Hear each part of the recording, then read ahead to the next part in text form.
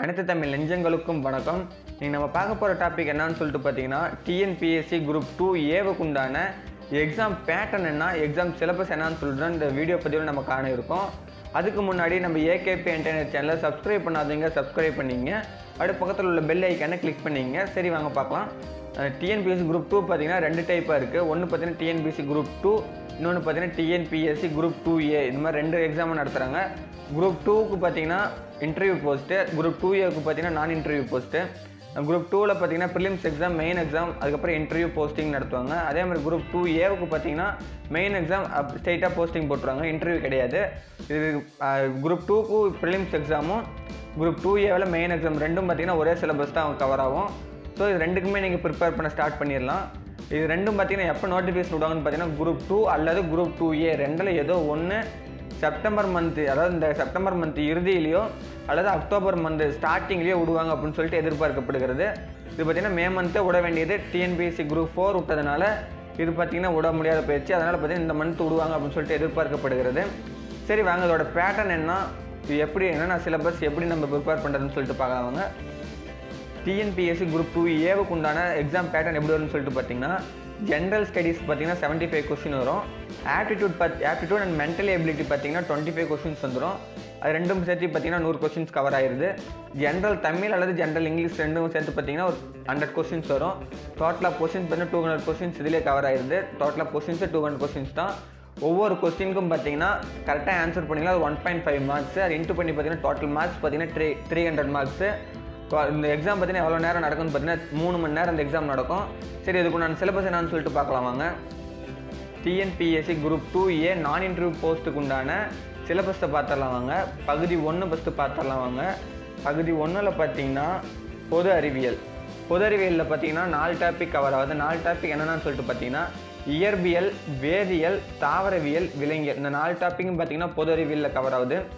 இயற்பியல் என்னென்னு சொல்லிட்டு பார்த்தீங்கன்னா பேரண்டத்தின் அமைப்பு பார்த்தீங்கன்னா பொது அறிவியல் விதிகள், புதிய உருவாக்கங்களும் கண்டுபிடிப்பும், தேசிய அறிவியல், ஆராய்ச்சி கூடங்கள், பருப்பொருட்களின் பண்புகளும் இயக்கங்களும், இயற்பியல் அளவுகள், அளவீடுகள் மற்றும் அலகுகள், விசை, இயக்கம் மற்றும் ஆற்றல், காந்தவியல், மின்சாரவியல் மற்றும் மின்னணுவியல், வெப்பம், ஒளி மற்றும் ஒளி, அணு மற்றும் அணுக்கரு இயற்பியல். இதெல்லாம் பார்த்தீங்கன்னா இயற்பியலில் கவர் ஆகுது.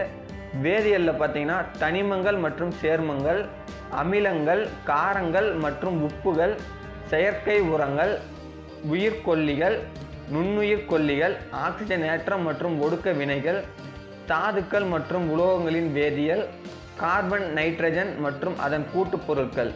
இதெல்லாம் பார்த்திங்கன்னா வேதியியலில் கவர் ஆகுது. தாவரவியலில் பார்த்திங்கன்னா வாழ்க்கை அறிவியலின் முக்கிய கருத்துக்கள், செல்லின் அடிப்படை பற்றிய அறிவியல், உயிரினங்களின் பல்வேறு வகைகள், உணவு ஊட்டம் மற்றும் திட உணவு. இதெல்லாம் பார்த்திங்கன்னா தாவரவியலில் கவர் ஆகிடுது. விலங்கியல் என்ன டாபிக் கவர் ஆகுதுன்னு சொல்லிட்டு பார்த்தீங்கன்னா இரத்தம் மற்றும் இரத்த சுழற்சி, நாளமில்லா சுரப்பி மண்டலம் அமைப்பு, இனப்பெருக்க அமைப்பு முறை, மரபியல் மற்றும் பாரம்பரிய அறிவியல், சுற்றுச்சூழல் மற்றும் சுழலியல், உயிரிய நலம் மற்றும் சுகாதாரம், பல்லுயிரின வேறுபாடும் அதன் பாதுகாப்பும், மனித நோய்கள், முன்தடுப்பு மற்றும் பராமரித்தல், பரவும் தன்மையுள்ள நோய்கள், பரவாத்தன்மையுள்ள நோய்கள். இதெல்லாம் பார்த்தீங்கன்னா டோட்டலாக பார்த்தீங்கன்னா பொது அறிவியலில் கவர் ஆகிடுது. அடுத்தது பார்த்தீங்கன்னா நடப்பு நிகழ்வுகள், வரலாறு, அரசியல் அறிவியல் 5 டாபிக் இருக்குது. 5 டாபிக் நீங்கள் படிச்சீங்கன்னா போதும், ஃபுல் சிலபஸும் கவர் ஆகிரும். என்னென்னு பார்த்தீங்கன்னா புவியியல், வரலாறு, அரசியல் அறிவியல், பொருளாதாரம், அறிவியல். இந்த 5 டாபிக் கவர் ஆகுது. இந்த 5 டாப்பிக்குள்ளே என்னென்ன சப் டாபிக்லாம் இருக்குதுன்னு சொல்லிட்டு பார்த்துடலாம் வாங்க. வரலாறில் பார்த்தீங்கன்னா சமீபத்திய நடப்புகள், தேசம், தேசிய சின்னங்கள், மாநிலங்களின் குறிப்புகள், தேசிய பாதுகாப்பு மற்றும் தீவிரவாதம், பன்னாட்டு நிறுவனங்கள், முக்கிய மாநாடுகள், நிகழ்வுகள், பிரபல நபர்கள், சமீபத்திய பிரபல இடங்கள், விளையாட்டு, கோப்பை போட்டிகள் தொடர்புடையவை, முக்கிய புத்தகங்கள் மற்றும் எழுத்தாளர்கள், இந்திய மற்றும் சர்வதேச அளவில் முக்கிய விருதுகள், கலாச்சார நிகழ்வுகள், வரலாற்று நிகழ்வுகள், இந்தியா மற்றும் அன்றைய நாடுகளுக்கு தொடர்பானவை, சமீபத்திய கலை சொற்கள், இலக்கிய நியமனங்கள். இதெல்லாம் பார்த்திங்கன்னா வரலாறில் கவர் ஆகுது. அடுத்தது அரசியல் அறிவியலில் பார்த்திங்கன்னா பொது தேர்தல் மற்றும் நடத்துவதில் உள்ள பிரச்சனைகள், இந்திய அரசியல் கட்சி அமைப்புகள் மற்றும் செயல்பாடு, பொது விழிப்புணர்வு மற்றும் பொது நிர்வாகம், தன்னார்வ தொண்டு நிறுவனங்களின் பங்களிப்பு மற்றும் அரசு நிறுவனங்கள், அரசின் சமூக நலத்திட்டங்கள் மற்றும் அதன் பயன்பாடுகள். இதெல்லாம் பார்த்திங்கன்னா அரசியல் அறிவியலில் பார்த்திங்கன்னா ஃபுல்லாக கவர் ஆகிடும். இதெல்லாம் படிச்சிங்கன்னாவே ஃபுல்லாக கவர் ஆகிடும். அடுத்தது புவியியலில் பார்த்திங்கன்னா புவியியல் முக்கியத்துவம் வாய்ந்த இடங்கள், சுற்றுச்சூழல் மற்றும் சூழலில் சார்ந்த அரசு மற்றும் பன்னாட்டு நிறுவனங்களின் கொள்கைகள். இதெல்லாம் புவியியல்லையும். பொருளாதாரத்தில் பார்த்திங்கன்னா தற்போதைய சமூக பொருளாதார பிரச்சனைகள், புதிய பொருளாதார கொள்கைகள் மற்றும் அரசு நிறுவனங்கள். இதெல்லாம் பொருளாதாரத்துலேயும். அறிவியலில் பார்த்திங்கன்னா அறிவியல் மற்றும் தொழில்நுட்பவியல், தற்கால கண்டுபிடிப்புகள், தற்கால உடல்நலம் சார்ந்த கண்டுபிடிப்புகள், தகவல் தொழில்நுட்பம் சார்ந்த நிகழ்வுகள். இதெல்லாம் நீங்கள் படிச்சிங்கனாவே உங்களுக்கு ஃபுல்லாக பார்த்திங்கன்னா நடப்பு நிலை எல்லாமே கவர் ஆகிருது. அடுத்தது பார்த்திங்கன்னா பகுதி 3 புவியியல். இது பார்த்திங்கன்னா தனி டாப்பிக்கு. நீங்கள் புவியியல் ஃபுல்லாக அது படிக்கிற மாதிரி வரும். சரி, அதில் என்ன சப் டாபிக்னு பார்க்கலாம் வாங்க. புவியியலில் பார்த்திங்கன்னா பூமியும் பேரண்டம், சூரிய குடும்பம், காற்று மண்டலம், நிலக்கோளம், நீர்க்கோளம், பருவக்காற்று, மழைப்பொழிவு, காலநிலை மற்றும் தட்பவெப்பநிலை, நீர்வள ஆதாரங்கள், இந்திய ஆறுகள், மண் வகைகள், கனிமங்கள் மற்றும் இயற்கை வளங்கள், காடுகள் மற்றும் வன உயிரிகள், விவசாய முறைகள், போக்குவரத்து மற்றும் தரைவழி போக்குவரத்து மற்றும் தகவல் பரிமாற்றம், சமூக புவியியல், மக்கட்தொகை அடர்த்தி மற்றும் பரவல், இயற்கை பேரழிவுகள், பேரிடர் நிர்வாகம். இதெல்லாம் பார்த்திங்கன்னா பகுதி 3 புவியியலில் கவர் ஆகிருது. பகுதி 4 என்னன்னு சொல்லிட்டு பார்த்திங்கன்னா இந்திய வரலாறு மற்றும் பண்பாடுகள். இதில் பார்த்திங்கன்னா தென் இந்திய வரலாறு, தமிழக பண்பாட்டு மற்றும் பாரம்பரிய வரலாறு, ஐரோப்பியர்களின் வருகை, பிரிட்டிஷ் ஆதிக்கம் ஆட்சி, பிரிட்டிஷாரின் ஆட்சியினால் சமூக பொருளாதார பண்பாட்டு மாற்றங்கள், இந்திய சமூக சமய சீர்திருத்த இயக்கங்களின் எழுச்சி, சுதந்திரத்திற்கு பிந்தைய இந்தியா, சுதந்திர பண்பாட்டு தன்மைகள், வேற்றுமையில் ஒற்றுமை, இனம், நிறம், மொழி மற்றும் பழக்க வழக்கங்கள், மதச்சார்பற்ற நாடு, கலை இலக்கிய பண்பாட்டு அமைப்புகள், பகுத்தறிவாளர்களின் எழுச்சி, தமிழ்நாட்டில் திராவிட இயக்கம், அரசியல் கட்சி மற்றும் அதன் பிரபல திட்டங்கள், முக்கிய நபர்கள் அவர்களின் துறைவாரியான பங்களிப்பு, கலை, அறிவியல், இலக்கியம், தத்துவம், அன்னை தெரசா, சுவாமி விவேகானந்தா, பண்டிட் ரவிசங்கர், MS சுப்புலட்சுமி, ருக்மணி அருந்தோஸ் மற்றும் ஜித்து கிருஷ்ணமூர்த்தி. இதெல்லாம் பார்த்திங்கன்னா இந்திய வரலாறு மற்றும் பண்பாட்டில் பார்த்திங்கன்னா கவர் ஆகிடுது. இதோட பார்த்திங்கன்னா பகுதி 4 இதோட ஃபுல்லாக கவர் ஆகிடுது. அடுத்து பார்த்திங்கன்னா பகுதி 5. பகுதி 5ல் பார்த்திங்கன்னா இந்திய அரசியலமைப்பு.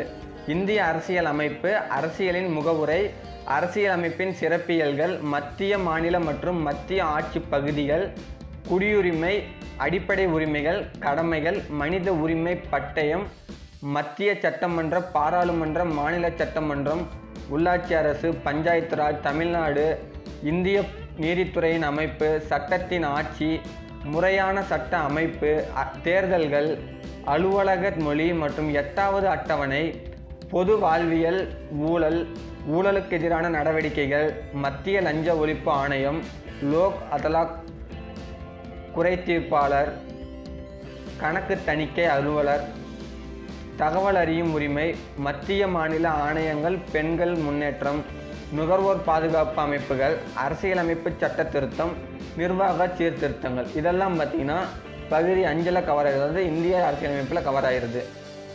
பகுதி 6ல் பார்த்திங்கன்னா இந்திய பொருளாதாரம் ஃபுல்லாக கவர் ஆகிருது.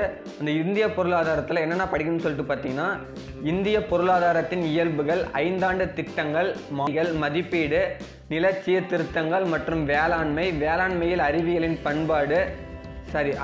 பயன்பாடு, தொழில் வளர்ச்சி, கிராம நலம் சார்ந்த திட்டங்கள், சமூகம் சார்ந்த பிரச்சனைகள், மக்கட்தொகை, கல்வி, சுகாதாரம், வேலைவாய்ப்பு, வறுமை, தமிழகத்தின் பொருளாதார நிலை, ஆற்றல் மற்றும் அதன் பல்வேறு மூலங்கள் மற்றும் வளர்ச்சி, நிதிக்குழு, தேசிய வளர்ச்சி குழு, திட்டக்குழு, வறுமை ஒழிப்பு திட்டங்கள், தொழில் வளர்ச்சி, மூலதன ஆக்கம் மற்றும் முதலீடுகள், பொதுத்துறை நிறுவனங்களின் பங்களிப்பு மற்றும் பங்கு விலக்கல், அடிப்படை கட்டமைப்பு மேம்பாடு, தேசிய வருமானம். இதெல்லாம் பார்த்திங்கன்னா இந்திய பொருளாதாரத்தில் ஃபுல்லாக கவர் ஆகிடுது. அடுத்தது பகுதி 7 பார்த்திங்கன்னா இந்திய தேசிய இயக்கம். இதில் என்னென்ன படிக்கணும்னு சொல்லிட்டு பார்த்திங்கன்னா தேசிய மறுமலர்ச்சி, 1857க்கு முன் பிரிட்டிஷாருக்கு எதிராக ஏற்பட்ட எழுச்சி, 1857 கழகம், இந்திய தேசிய காங்கிரஸ், தேசிய தலைவர்களின் எழுச்சி, காந்தி, நேரு, தாக்கூர், நேதாஜி, தேசிய போராட்டத்தின் பல்வேறு நிலைகள், பல்வேறு சட்டங்கள், உலகப் போர்கள், அதன் இறுதி நிலை, மதவாதமும் தேசிய பிரிவினையும், சுதந்திர போராட்டத்தில் தமிழகத்தின் பங்கு, ராஜாஜி, வ.உ. சிதம்பரனார், பாரதியார் மற்றும் பலர், அரசியல் கட்சிகளின் பிறப்பு, சுகாதாரத்திற்கு பிந்தைய அரசியல் நிலை. இதெல்லாம் பார்த்திங்கன்னா பகுதி 7 இந்திய தேசிய இயக்கத்தில் கவர் ஆகிருது. அடுத்தது இந்த சிலபஸில் கடைசி டாபிக் பகுதி 8 என்னன்னு சொல்லிட்டு பார்த்தீங்கன்னா கணிதம் மற்றும் அறிவு கூர்மை. அந்த கணிதம் மற்றும் அறிவு கூர்மையில் என்ன டாபிக் படிக்கணும், என்ன டாப்பிக்கில் கவர் பண்ணணும்னு சொல்லிட்டு பார்த்தீங்கன்னா கொடுக்கப்பட்டுள்ள தரவுகளை தகவலாக மாற்றுதல், புள்ளி விவரம் சேகரித்தல், வகைப்படுத்துதல் மற்றும் அட்டவணைப்படுத்துதல், குழு வரைபடம் மற்றும் விளக்கப்படம், முழுமை தொகுதியாக தகவல்களை தெரிவித்தல், கொடுக்கப்பட்ட தகவல்களை பகுப்பாராய்வு செய்தல், சதவீதம், மீ பே வா மீ மற்றும் மீ சீமா, விகிதம் மற்றும் விகிதாச்சாரம், தனி வட்டி, கூட்டு வட்டி, பரப்பளவு, கன அளவு, நேரம் மற்றும் வேலை, தர்க்க அறிவு, புதிர்கள், பகடை தொடர்பானவை, படம் தொடர்பான தர்க்க அறிவு, எண்முறை தொடர்பானவை, முடிவெடுத்தல் மற்றும் பிரச்சனைகளை தீர்த்தல். இதெல்லாம் பார்த்திங்கன்னா நம்ம டிஎன்பிஎஸ்சி குரூப் 2A அந்த போஸ்டிங், அதில் வர போஸ்டிங் உண்டான சிலபஸ் இதெல்லாமே நம்ம கொடுத்துக்கிறது எல்லாமே படித்திங்கன்னா கவர் ஆகிரும். இது வரைக்கும் படிக்காதவங்க கூட, அதாவது பார்த்திங்கன்னா நிறைய பேர் ப்ரிப்பேர் பண்ணியிருப்பீங்க, இல்லை நாங்கள் இன்றைக்கி தான் அதை பார்க்கோம், இதுக்கு மேலே இன்னும் ப்ரிப்பேர் பண்ணல அப்படின்னு நினைக்கிறவங்க கூட இன்னிலேருந்து ஒரு ஷெடியூல் போட்டுங்க. இதில் இருக்கிற எல்லாத்துக்கும் ஒரு தத்தனை நாள்னு சொல்லி ஒரு ஷெடியூல் போட்டு அந்த ஷெடியூலில் எனக்கு கரெக்டாக ப்ரிப்பேர் பண்ணிட்டே வாங்க. இந்த மந்த் இறுதிக்குள்ளே அடுத்த மந்த் ஸ்டார்டிங்கில் பார்த்தீங்கன்னா அது டிஎன்பிஎஸ்சி குரூப் 2 அல்லது குரூப் 2A அறிவிக்கப்படலாம் அப்படின்னு சொல்லிட்டு எதிர்பார்க்கப்படுது. ரெண்டில் எது அறிவித்தாலுமே உங்களுக்கு ரொம்ப யூஸ்ஃபுல்லாக தான் இருக்கும். ஸோ இன்னையிலேருந்து எல்லோரும் படிக்க ஆரம்பிச்சிங்கன்னா, கண்டிப்பாக நீங்கள் இன்னையிலேருந்து படிக்க ஆரம்பிச்சிங்கன்னா உங்களுக்கு வேலை உறுதி. இதில் எந்த ஒரு மாற்றமுமே கிடையாது. இல்லைங்க எங்களால் சமச்சீர் புக்கோ அல்லது பார்த்திங்கன்னா ஓல்டு புக்கோ ரெடி பண்ண முடியாது அப்படிங்கிறவங்களும், இல்லைங்க எங்களுக்கு பார்த்திங்கன்னா ஒரே புக்காக இருந்தால் நாங்கள் ஃபுல்லாக கவர் பண்ணிடுவோம், புக்கு அது சமச்சீர் புக்குனா பார்த்திங்கன்னா 6th to 12th படிக்கணும், அதனால் பார்த்திங்கன்னா நிறையா புக் கவர் பண்ணிடுது, அதனாலே பார்த்திங்கன்னா படிக்கிற இன்ட்ரெஸ்ட் இல்லை அப்படின்னு ஒரு சிலர் நினைப்பீங்க. அப்படி நினச்சிங்கன்னா, அல்லது உங்களுக்கு சமச்சீர் புக்கோ அல்லது ஓல்டு புக்கோ ரெடி பண்ணி படிக்க முடியல அப்படிங்கிறவங்களும் அந்த டோட்டலாக எல்லாமே கவர் ஆகிற மாதிரி ஏதாவது ஒரு புக்கு வந்து எங்களுக்கு சொல்லுங்கள் அப்படின்னு நினைக்கிறவங்க கீழே உள்ள கமெண்ட் பாக்ஸில் கமெண்ட் பண்ணுங்கள். கீழே உள்ள கமெண்ட் பாக்ஸில் கமெண்ட் பண்ணிங்கன்னா நான் கண்டிப்பாக அதுக்குண்டான ஒரு வீடியோ போடுறோம்.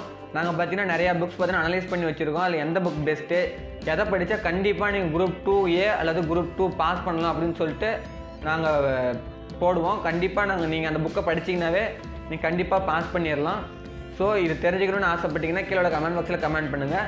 இந்த தகவல் உங்களுக்கு ரொம்ப முக்கியமாக இருந்துச்சு அப்படின்னா உங்கள் ஃப்ரெண்ட்ஸ் அண்ட் ரிலேட்டிவ்ஸ்க்கு ஷேர் பண்ணுங்கள். ஏன்னா பார்த்தீங்கன்னா உங்களுக்கு ரொம்ப முக்கியமாக இருக்கிற தகவல் உங்கள் ஃப்ரெண்ட்ஸ் அண்ட் ரிலேட்டிவ்ஸ்க்கும் தேவையானதாக தான் இருக்கும். ஸோ நீங்கள் அவங்களுக்கு மறக்காமல் ஷேர் பண்ணிடுங்க. அதுக்கு முன்னாடி நம்ம AKP என்டர்நெட் சேனலை சப்ஸ்கிரைப் பண்ணிடுங்க. அப்படியே பக்கத்தில் உள்ள பெல் ஐக்கானையும் கிளிக் பண்ணிடுங்க. அப்போ தான் நம்ம போடுற வீடியோ உடனுக்குடன் உங்களுக்கு நோட்டிஃபிகேஷனாக வரும். அப்படி இந்த வீடியோ பிடிக்கல, இந்த வீடியோவில் ஏதாவது எங்களுக்கு புரியலை, இந்த மாதிரி வீடியோ பண்ணாதீங்க, இந்த மாதிரி வீடியோ பண்ணுங்கள் அப்படின்னு உங்களுக்கு ஏதாவது உங்களுடைய கருத்துக்கள் ஏதாவது இருந்துச்சுன்னா கீழே உள்ள கமெண்ட் பாக்ஸில் அதையும் கமெண்ட் பண்ணிடுங்க. நன்றி, வணக்கம்.